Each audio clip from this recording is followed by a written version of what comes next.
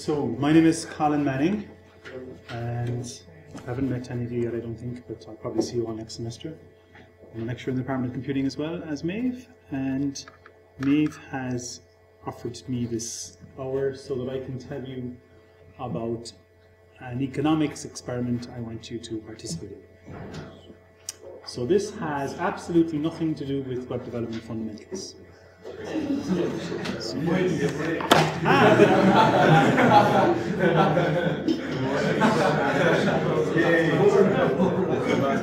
But you might want to take notes. Maybe you do want to take notes. Maybe it's very, very interesting. We shall see. No. So there's an attendance sheet going on there. If you could put your name next to your email address, just so we can see who's here and who's not. It's important for me to know that the list of people in the class is far greater than the actual number of people in it, so I need to know who to invite and who not to. No, so prediction markets are online betting exchanges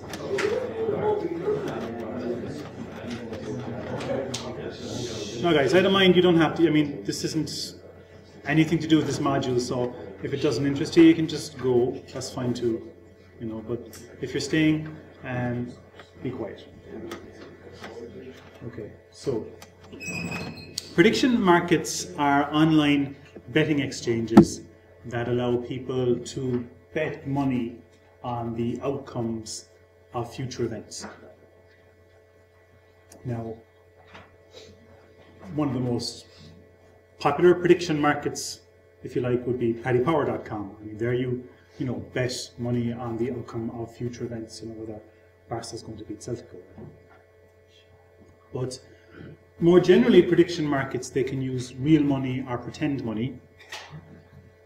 And they're a good mechanism for getting people to reveal what they actually think. And you can get them to reveal what they really think, and you can also get them to reveal their level of confidence in the opinion that they're expressing. So if Ronan O'Gara took a break from training below and came up and said, is Munster going to win their next game?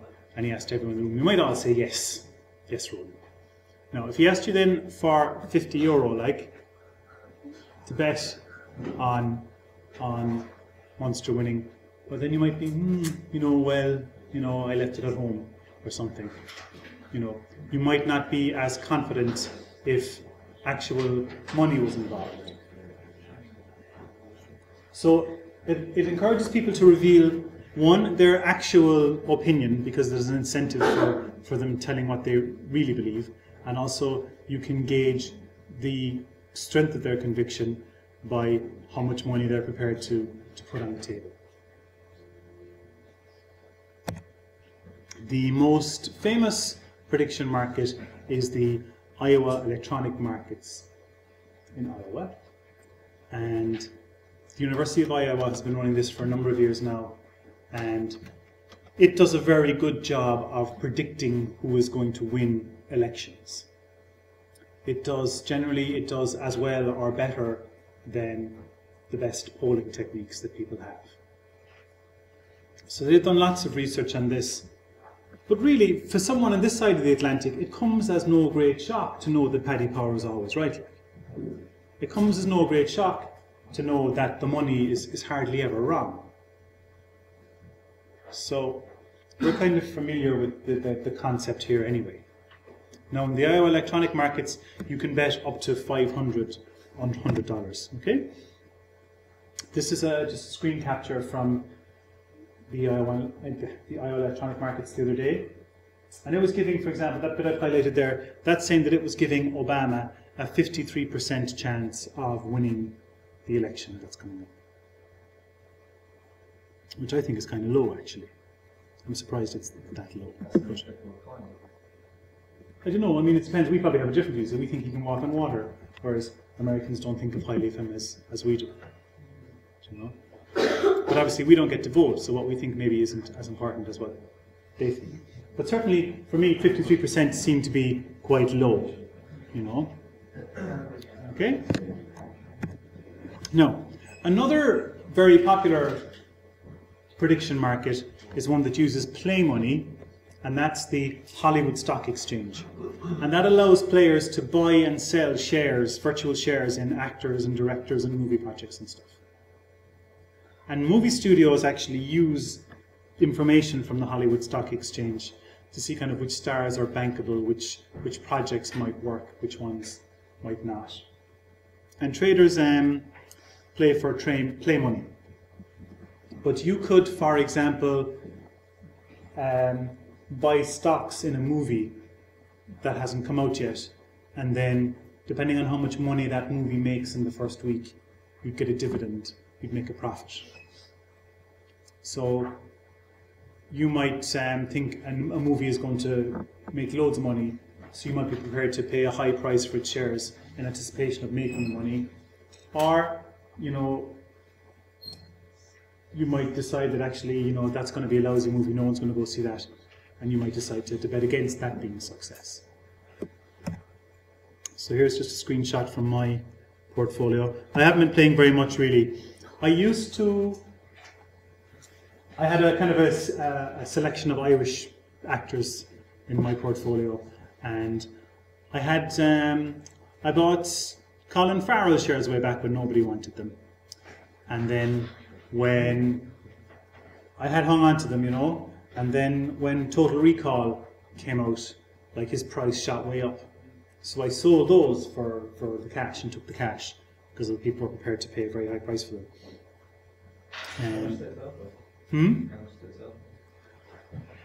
I don't remember. I can look it up, but more than I paid for them, which was the point. The point was they sold for way more than I paid for them. I had loads and loads of shares in Natalie Portman when she was a nobody, but I don't go to the movies that much anymore. I don't get out much, so I didn't know that Black Swan was on it. So I sold my shares in her before Black Swan came on the scene. So I sold her way too cheap because she's like a major property now. So so I have a selection there of Irish and UK people just for the crack. There's this TV show that I know nothing about, but just to see how this worked, I bet against that. But it seems to be, it's fairly popular, so I lost some money on that. But no. So you take Cillian Murphy, for example. You can't actually see the edge of the screen here on the screen here. His share price has gone way down. So I had some shares in Cillian Murphy. He's kind of on the decline, it seems. But something might come out soon, or we might get news of a new project he's involved in, and his share price might go up. But he's about 60 now, down from like as much as 120. So his share price has halved. He was way up there for a while. Then you can have movies. So these are movies that are coming out soon, and people are basically betting on how much money they're going to take in when they open. So on the day I took this screen down, Guillermo del Toro's Pinocchio was up like 9%, whereas something like Taken 2 was down 5%. Other things were down. So people would make money then depending on how much money those movies make in the first week or so of their box office figures. So if a studio has a movie and the Hollywood Stock Exchange says it's going to tank, then maybe they decide, well, okay, it needs better advertising, or maybe we should only open it in a few places first rather than spending money and opening it in loads and see how we go. So studios actually use that money. Now, InTrade is an online betting exchange in Dublin where you can bet on non-sports type events, and you can use real money. In terms of online gambling, Ireland is kind of the online Las Vegas, really. It's a big, we're big players in that particular industry. So InTrade, for example, on the same day that the Iowa exchange was giving Obama a 53% chance of winning, InTrade is giving him a 67% chance of winning. Now that's a big difference, really. On Intrade, people could bet, you know, serious money. So I mean, you could bet $5,000 on Obama to win if you wanted on Intrade, whereas the amounts in Iowa are smaller. Anyone can bet in both markets. So it's, but I imagine that there are, well, I don't know, who knows, but I imagine there are more non-Americans betting on this. But it's certainly interesting how there's a difference. You can't quite see on your screen there, unfortunately. There's a spike. There's a spike in Obama there not so long ago. We went up to almost 80%. And I wonder, was that when they had during the last debate? Did people on Intrade think, wow, he really did well? Then it went down again. It's like it's 60, you know, 60, 67 now. I'm wondering then, did people hear, well, actually, Americans didn't think it was great at all. And they're the ones voting. So maybe the price came down again. But at one stage, Intrade was giving him an 80% chance of winning. So you could, oh yeah, actually you can see it on the next screen here. It goes up to 80 here. Okay, it comes down again in a short time to about 60 odd, what we saw there. But at one stage it was pushing 80. That there is almost 80, which is very high as well. You know, but like I said, I'm surprised that the Iowa exchange has given him such a low price. No. So companies then can run their own prediction markets as well. I mean, if you want to know if Barca is going to beat Celtic, you can ask Paddy Power. If you want to know who's going to win the election, you can ask Paddy Power or Intrade. If you want to know how many printers you're going to sell next quarter, well, like, it's not worth Paddy Power's while asking that question. But it might be something that's of interest to you and your customers and your shareholders and your employees. So some companies run prediction markets to try and get answers to the questions that are important to them. So HP, for example, has used prediction markets to predict printer sales. So they would have had forecasting techniques that they would normally use to figure out, you know, how many printers of type X are we going to sell, so how many should we make and stuff. And they found that when they gave people pretend money and asked them to bet on how many printers they were going to sell, they got different answers. And they also found that the answers they got from people betting the pretend money turned out to be more accurate than the forecasting methods that they had. And so they've done a lot of work on prediction markets. Now, if you're making printers and you think you're going to sell 5 million and turns out you're only going to sell 2 million, well, like 3 million extra printers is a lot of printers going to go to waste. You know, so it may be important for them to know these things. Google also has ongoing prediction markets, and they predict, like, you know, when is Google going to open an office in such and such a place? You know, what products will be finished on time? What products will be popular? You know, how many people are going to sign up to Gmail in the first 6 months? That kind of thing. And so those are questions that are important to Google, but that wouldn't be worth Paddy Power's time. No. There are two ways really that contracts in prediction markets work. And it depends on the nature of the event. So you're used to, say, going into a betting office and, you know, putting a tenner on Barcelona at 10-1. Not sure you ever get 10-1 in Barcelona, like, but, you know, we know how that works. With prediction markets, it's more stock markety, you know, and with prediction markets, you can buy shares in an event, okay? And if that event comes to pass, then the shares will be worth, they'll pay $100. If the event doesn't happen, the shares will be worth nothing.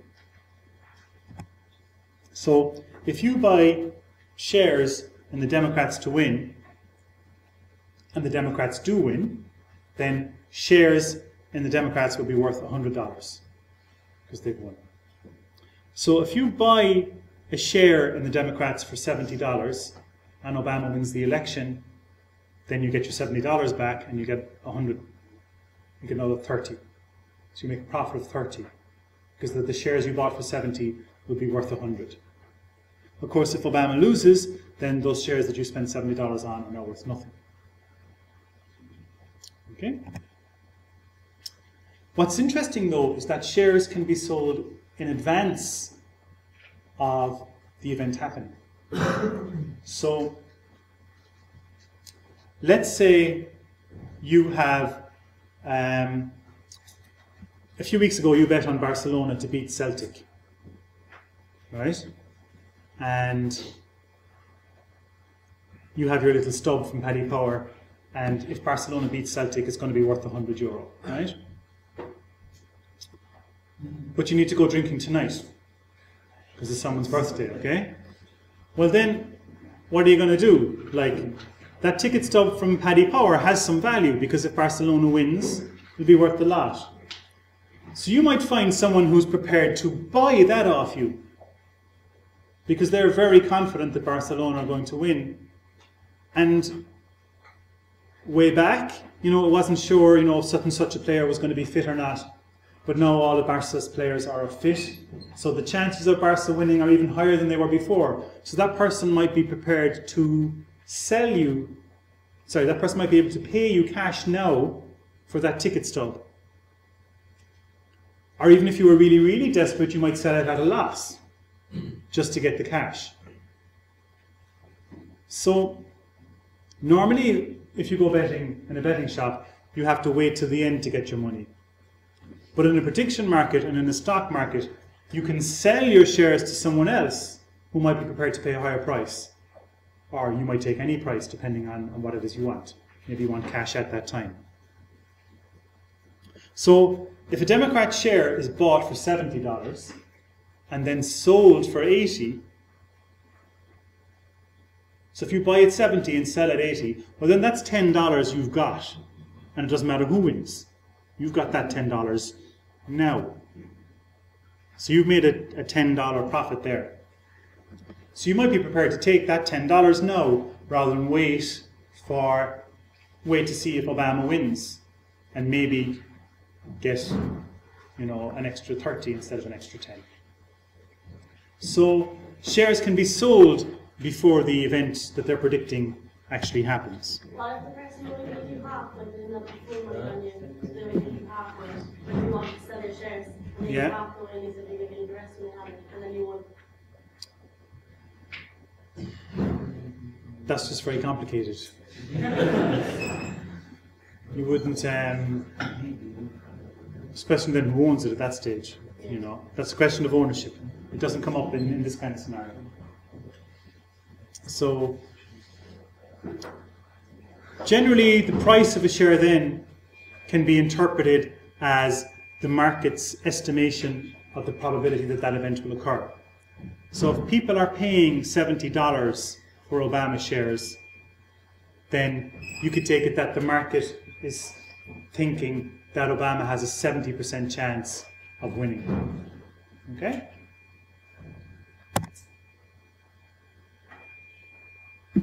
No. Some markets offer pairs of contracts that you can trade individually, but the prices are linked to it. Close the windows there. You can't, there's no one sitting near the windows, of course. It sounds like the fire alarm, but it's not for us. People may come running here for refuge, but we don't have to do anything for now.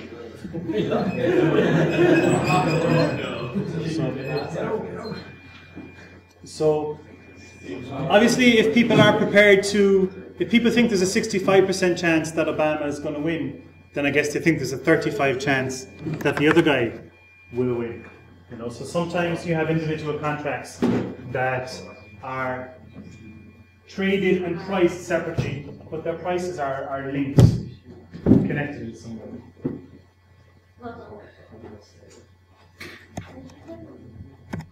No. So where the prediction market is trying to decide if an event is going to happen or not, the payouts are typically $100 or nothing. However, if you're trying to predict a number, let's say a percentage, then the payout for the shares can be a value that's proportional to the number you're trying to predict. So, if I wanted to figure out how many goals Barcelona were going to score, I might say, well, if you have a share in Barcelona, that would be worth $20 for every goal that they score in that particular match. Now, if Barca doesn't score, the share is worth nothing. But if they get 4 goals, then that's worth $80. So in that scenario, a price of $45 might mean that the market thinks that Barca is going to get like 2 goals. Whereas a price of $5 might mean the market thinks they're probably not going to score at all. In situations where you're trying to predict a percentage, which is what we might be doing, what would happen is the share would be worth what the percentage turns out to be. So you can, for example, buy contracts where you're trying to figure out what percentage of the vote Obama will get. So if he gets 65% of the vote, then Obama contracts will be worth 65 cents. And if Romney gets 40% of the vote, which would be, wouldn't add up, if he got 35% of the vote, then his shares would be worth 35 cents. So that's not as risky, because you do get something back, but the potential profit isn't as great either. So if you buy shares in Obama at $50 and he gets 65% of the vote, then those shares will be worth $65. So you make a profit. So when you're trying to predict a percentage, for example, you value the contracts in that way. No. So prediction markets behave like stock exchanges. And one way you can make money is that you can buy something when the price is low and then sell it later when the price is higher and pocket the cash. You have shares, someone else wants them, they're prepared to pay a higher price, you can sell them. And that's profit you get irrespective of what the final outcome is. So, you know, if you buy shares and you're reasonably confident something's going to happen, but if someone is way more confident and wants to pay more, well, maybe you could sell them your shares and just keep the cash. So if you think the price of a share is low, then you should buy it.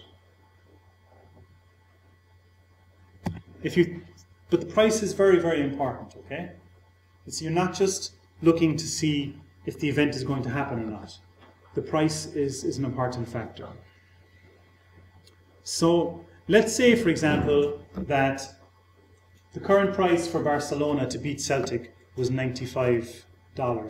The price for a draw was $4, and the price for Celtic to win was $1. No. Even if you are quite convinced, actually, that Barca is going to win, and if you think Barca is probably going to do it on the night, there is an issue with the price of Celtic. Do you mean you could buy 10 Celtic shares for $10, and if on the off chance Celtic wins, you'd have $1,000 then. So that's kind of a good deal. Like, the price for Celtic, I think, is too low. No, I still think Barca would win, but at that price, it would probably be worth a few bob on Celtic. I mean, that's the equivalent of Paddy Power giving you 100 to 1 on Celtic to win. No, even if you thought Barca was probably going to do it, that's a bet you might take. So you have to look at the price, and if you move the price in the right direction, you can, in general, on average, make a profit. No, if you think the price of a share is too high, you should sell shares. So if you have shares, if you bought Barca shares at $95 and then there was a small bus crash and a couple of them broke their legs, all of a sudden Celtic might be looking like a good deal, they might have a good chance. But maybe you might decide to sell your shares because you think they're not worth as much as you think the price of the current price is too high. Now, an interesting thing you can do in a stock market is that you can sell shares you don't even own. So if you think the share price of something is too high, you can short it, it's called. And what you're doing there I mean, if you buy shares and the price goes up, you make money. It's easy to see how that happens. When you're shorting shares, you're betting against a stock. You're betting on the price going down. Now, shorting, technically what you're doing when you're shorting is you're borrowing shares, selling them at the current price, hoping that the price will go down so you can buy the shares back at a lower price and then give back the shares you borrowed and keep the difference. No, that's all a bit complicated. Okay? But thankfully, a lot of prediction market sites have interfaces that are very simple and straightforward, and they take care of the heavy lifting. So on the InTrade website, you can basically bet for Obama to win or bet against Obama to win. And that's your choice. And you don't have to worry about, are you buying long or short or whatever. Just like it's one or the other, and you can pick, and it'll do the maths and it'll work it out. Now, you may have to have money in the bank in order to, bet against someone. You still have to have money to do that. Inkling also has a nice interface because it makes it nice and simple. Okay? Now, suppose you bought a lot of shares in a lot of things, okay? And then you see a really good deal that you want to bet on. You think there's a major mispricing going on in a particular contract. You might say, I want to get in on that because that's totally wrong. If you've no money, what you can do is you can cash out of the positions that you're in.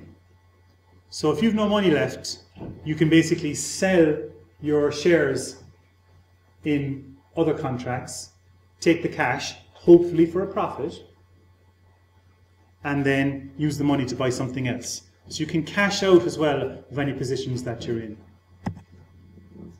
Now what I want to do, and this is where you guys come in, is I want you guys to bet on the pass rate for this module. So what percentage of the people in this class are going to pass this module? So maybe 100 is too high. Maybe it won't be quite 100. Okay? And I also want you to bet on the average attendance rate for this module up to and including week 10. So I wonder, is it 90%? Perhaps it's a fraction off 90, we'll see. Do you know? Now, what's interesting is there are separate contracts for all of the groups of students taking this module. And what's interesting is that every participant can bet in every market. So you could bet on other people as well. Now, you probably wouldn't be doing that because you don't have any particular information about how the other modules are going. But let's say, suppose you saw one contract where one class, the people in the class had decided that the pass rate for the class was going to be 20%. And you're like, well, I mean, I'm taking Web Development Fundamentals too. It's not that hard, lads. You might decide to buy in that case because it couldn't possibly be as bad as 20%. No, maybe you haven't met them. Maybe you have met them. Who knows? Similarly, for example, I mean, you might be passing a pub one night and the DWebs and ITM group are having a class party the day before an exam, and you see them falling around drunk on the floor, and you think, okay, well, I'm betting against those boys, like, because they're screwed, But I think for the most part, you would probably just bet on the markets, relating to your group. Okay. Now, the contracts don't have yes or no answers, so the payouts will be based on the values. So Maeve is going to come back to me with the pass rate and the attendance rate. We'll plug those in then, and then people will, people who've moved the price in the right direction, who've guessed right, will make profit. Pretend money. Pretend money. Like I'm going to give you all $5,000 and expect to see you again.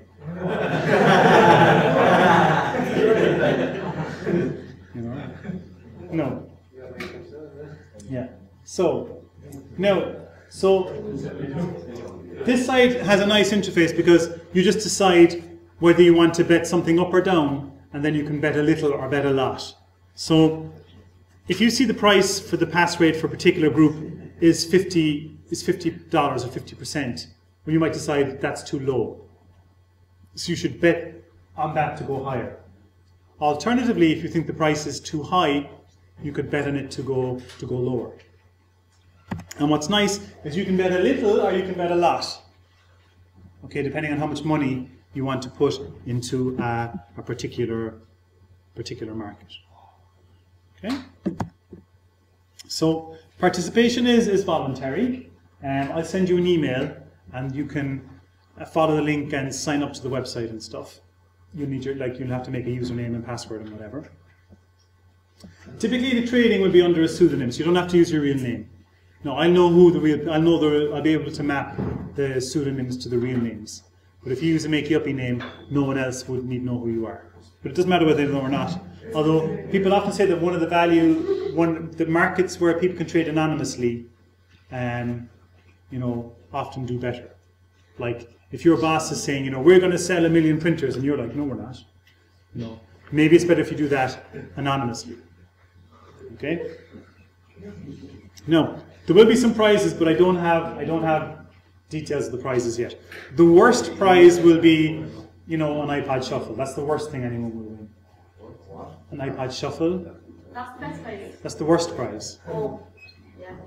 No, what I would probably do though is that I would prefer a few decent prizes than rather one big one. Do you know what I mean? So if I had enough money for an iPad, I probably wouldn't spend it on one iPad. I'd probably spend it on, 2 or 3 iPod Touches and then get iPod Shuffles with the change or something.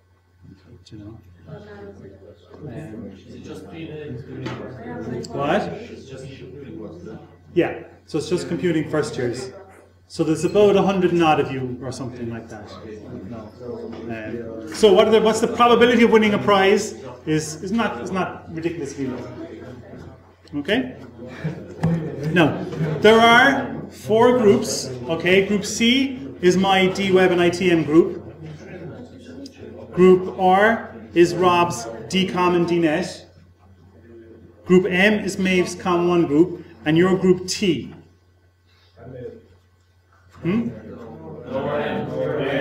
Sorry, you're Com1. Sorry, my apologies. Okay, so you're Group M.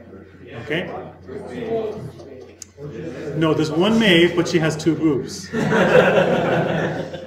Big difference. No. Okay? So you're Group M. So you'd probably be most interested in betting on Group M. Now, I have put in a few other things in there as well, just to kind of spice it up a small bit. My mouse, what's going on? Okay, no. So, we should have some here. Oops, okay, sorry we don't. No. So,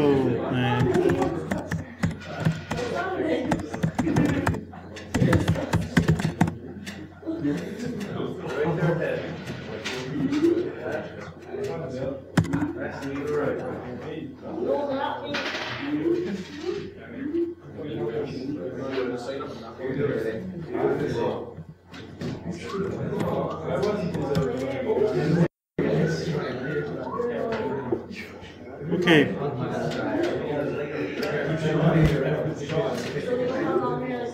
So if you pay attention now, I'll show you that working, okay? So I have put in, or not, whatever, like, no. So I have put in a few sporting ones here, if people want to bet on those just kind of for the practice. So if I want to make a prediction, for example, the current market price, the current prediction is that Munster has pushing a 50% chance of beating Racing Metro. Okay?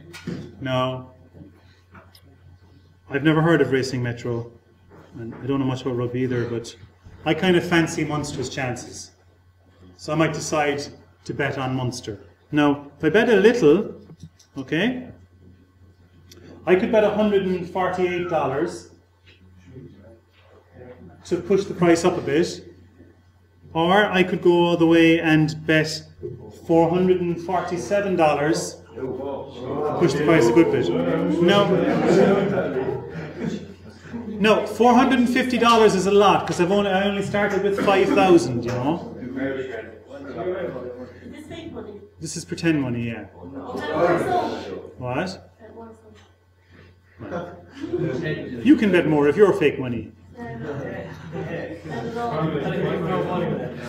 So, depending on how confident I am,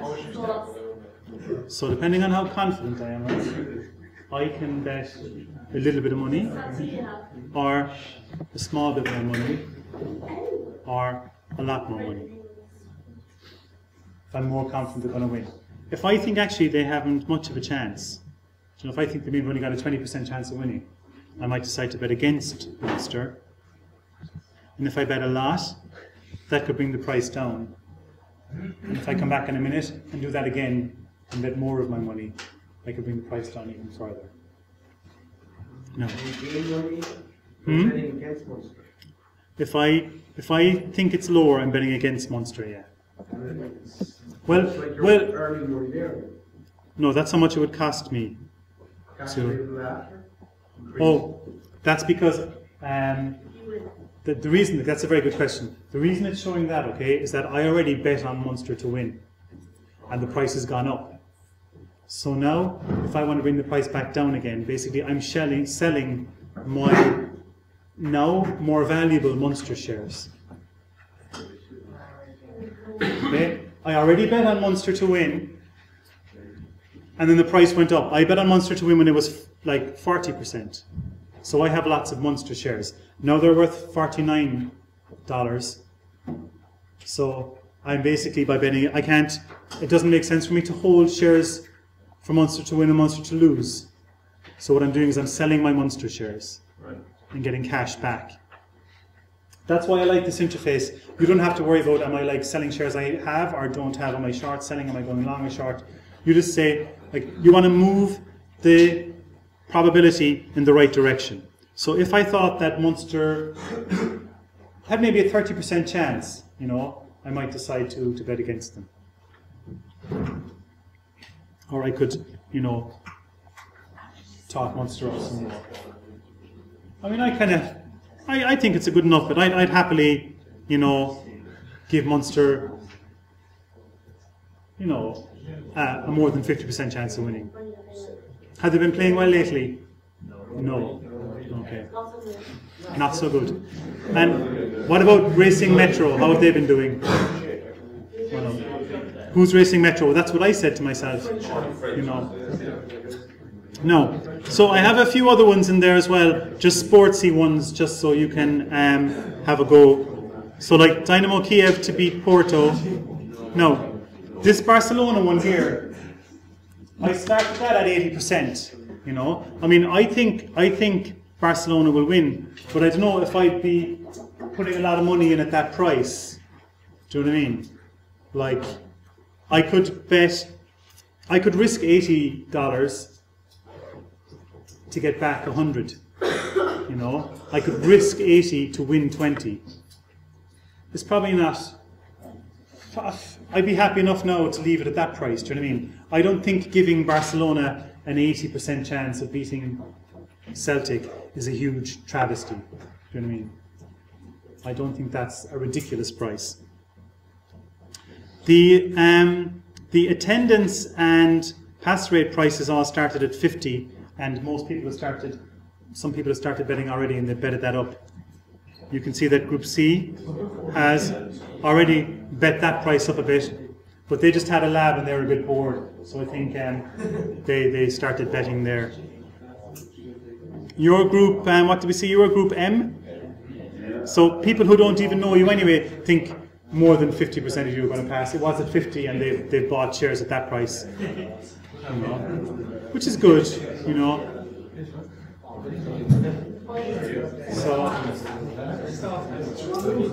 So any questions on that? So you can bet in any market. You can make all your money off Dynamo Kiev versus Porto if you want. You could bet the farm on that, and if it goes your way, that's perfectly fine too. It's all the one pot of money that you have to bet as you see fit. Okay? So sometime today, you should get an email inviting you to participate. You can log in and sign up if you want, and then you might win a prize. If you're not interested, that's fine. If you're a recovering gambler, stay away from this. Yes, sir. What if you lose all your money? Then you probably don't win an iPod. No. I could give you more, but I won't.